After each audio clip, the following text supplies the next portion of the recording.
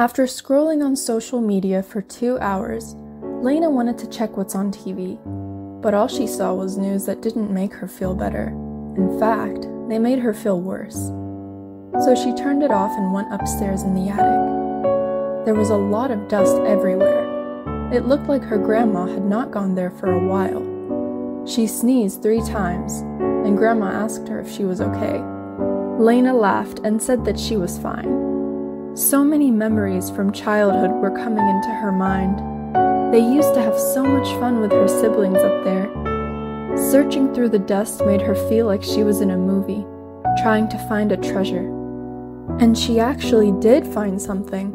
She found an old notebook. Only the first 5 pages were filled, and the rest of it was all blank. It was so old that the pages had turned to a gold color. Lana took the pad and asked her grandma what it was. Beatrice had completely forgotten about it.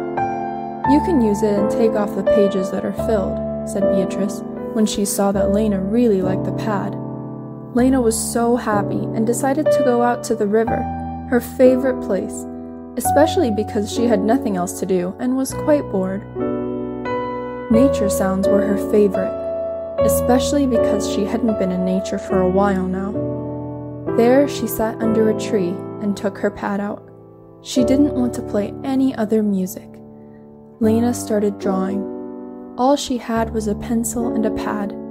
She was a fashion designer, or at least had the bachelor's degree for one, although she had never even applied to any work related to fashion.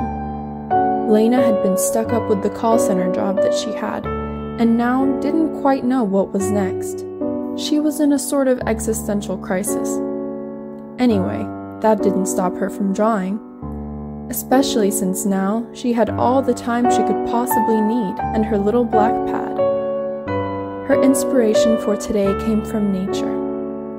A lot of the colors and textures were screaming spring. You could almost feel the birds coming out of the dress that she just finished designing. After a couple of hours, she was so inspired that she went home and asked her grandma if she had some sort of clothing materials for the design that she had finished. Even though not quite like the design, Beatrice managed to find her something similar. After hours and music playing in the background, Lana had managed to create a little colorful dress. She couldn't believe what she had just done.